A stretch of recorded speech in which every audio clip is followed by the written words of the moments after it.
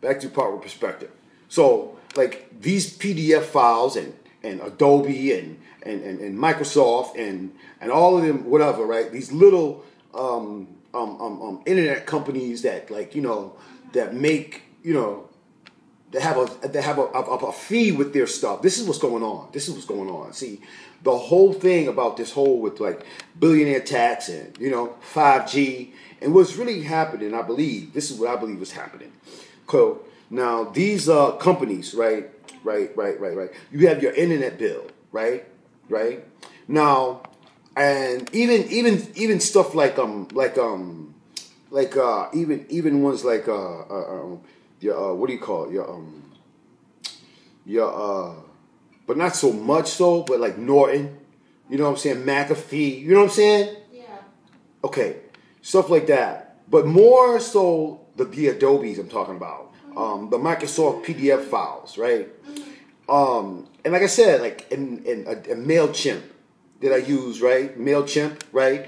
That one that I said that you put your feed out or whatever, you put your video or you post it to one of the social media sites, and then you the subscription for MailChimp is like $15 a month, right? It's real cheap. It's like stuff that you would barely even see out of your paycheck, right? But if you're a content creator, right, and if you're a web person that uses it like that, it's valuable to you and you use it, right? And they have different degrees, right? You could invest more money in it, whatever, right? And that's part of the whole, you know, thing, right? So now there was a time, like when you do a business like that, right?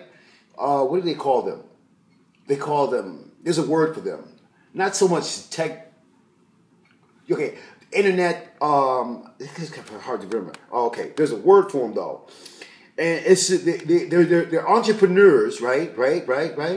Bear with me. They're entrepreneurs, right? And they're techie, right? These people, right? And they make like they make their app or whatever, and they spit it out, right? And they do something with Google, whatever. But they own the thing because they made it, whatever. And you know, and it's only right. They get paid too because they, you know what I'm saying, right? So, for instance, Patreon, okay? YouTube has Patreon, right? You subscribe to a YouTube channel that you like, and then you go scroll up, and they have a Patreon where you can click on it. If you want to, you can subscribe to it, and you can donate, and you could, you know, and it's cheap, right? Like 99 cents, you know what I'm saying?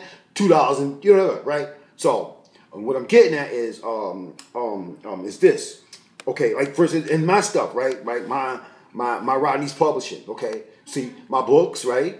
So what I think was going on with this millionaire tax thing, okay? Now, so all these little companies that I said, okay, that was close to free, like for real, like they're cheap, right?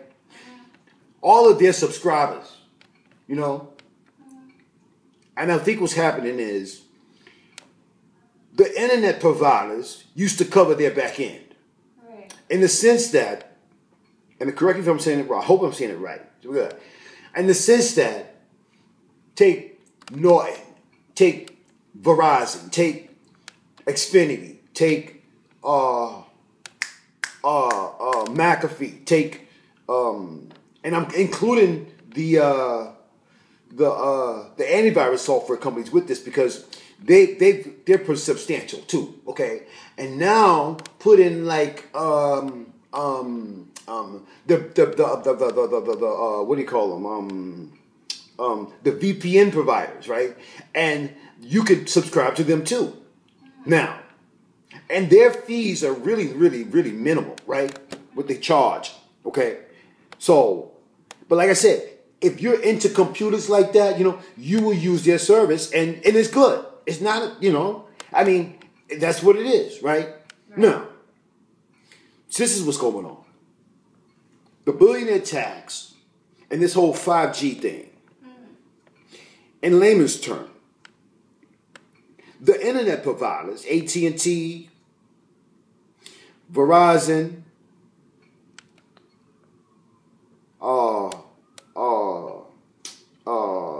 Xfinity and Spectrum or whatever, right? They are no longer going to cover their back end. In the sense that when it's all over, said and done, the subscribing price for these little internet providers, the Microsoft PDF, the Dropbox, that's one, MailChimp, all of them, little ones, right? Real time. Okay. Their fees, remember I said that before, it was like, $2, $3, 99 cents, right? Their fees are going to rise, okay? Okay? Their fees are going to rise because right now, okay, these internet providers with the 5G, and one of the big sales about 5G that people talking about, internet free. Now, mind you, internet was always meant to be free. Okay? Internet, even now, is cheaper, cost money-wise, than an electric bill. Okay? Internet is cheaper, okay, than a cable bill. Okay? Cable and internet are two different things. Okay?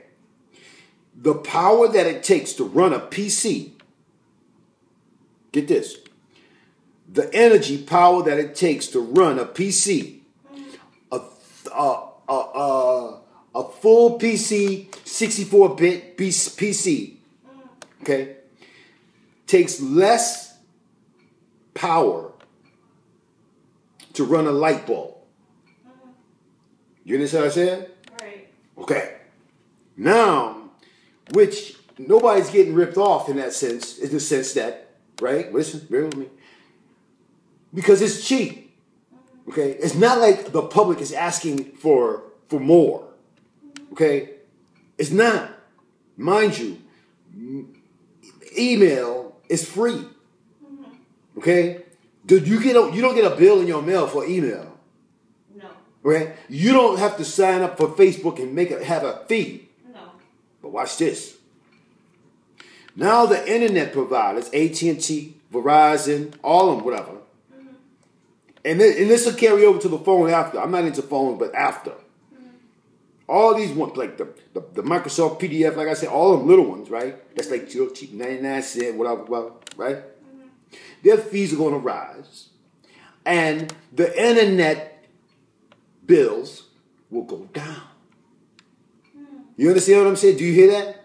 Yeah. For instance, a good internet, say 100-something, 200-something speed, to run a household, right? It's about under $100 a month. On average. Okay? And I'm not talking about phone, I'm talking about just regular internet. Right? So that's even cheaper than a phone line if you think about it. Right? To run that kind of, you see what I'm saying? $60 a month. Okay? Right. Internet, and if you want a real good one, that you want like fast download speed, people that are gamers, people that are whatever, you probably gonna want like 100-something, whatever, 200-something. You know how when you push the computer, say speed test, right? Stuff like that. And they even take the apps, right? And they'll have an app in the Google Play Store or an app in the Apple Store, right? And then they have a section where there's some that cost, and even the cost, like the most is probably like $10, right? So just imagine those prices are going to rise, while the internet price per month is going to go lower, like $60 a month, $30 a month, $20 a month. Some internet providers is going for like $10 a month for internet. And you'd be like, oh yeah, that's good, that's cheap. But hold on. All the other stuff that you was using for free is now a fee, which ends up, at the end of the day, get this, you end up still paying the same amount. Right. You see what I'm saying? But here's the twist. What it's going to do, it's going to sift out, okay? It's going to sift out the real people and the people that are just doing the frujas. Now, entertainment, content creating, okay? Royalties are about to rise too, for instance, right? So, I get paid at Rodney's Publishers quarterly. Royalties are down. They've been down for the longest time. That's why the money is not in royalty checks. The money is in the investments. Remember I told you before, I write for investors. And then they like my stuff and they, whatever, right? Remember I told you? Yeah. Right. Now, what's about to happen, it's like a big switch. And it's sifting out, okay, you got somebody, some Joe Smo, or, okay, you got some pretty girl that, get on the social media side and post that, now she went viral because she got big boobs and then they go, she made $1 million or whatever, which that ain't true. I mean, I don't know. See, the way the system was before, yeah, that was possible, right? But this particular one that did this, it's not that, she's no content creator. She's just doing it for ruhas. Yeah. Now, the argument with entertainment is, talking about, say, that's that fake news crap, whatever, right? Where they saw fake news, whatever. Well, see, what it is anybody and anybody and everybody can go on YouTube and click up and be a channel, make a channel. With no just do it, right? And send their stuff out and be whatever, right? But they're not. How can I put this? They're not like me. You know what I'm saying? I've been writing books before there was internet, for real. My first book was published way before anybody ever heard of Amazon, right? But now that proves, that shows that, and my stuff, my first book, everything, all my books, right? They're in stores. You can go to any store and go to the cash register, bookstore in America, in the world actually now, and pull up my ISBN and say, listen, I want this book. I want crime artists, blah, blah, blah. Here's the ISBN. And the cashier can pull it up and have Ingram send that book to the store or to that person's place, and they can pick it up. It's available with the ISBN. Now, the average person, Joe Small, don't have that. And that costs money that I've paid with publishing. Right. So, now, all that is doing, right, is sifting out the people that are really serious.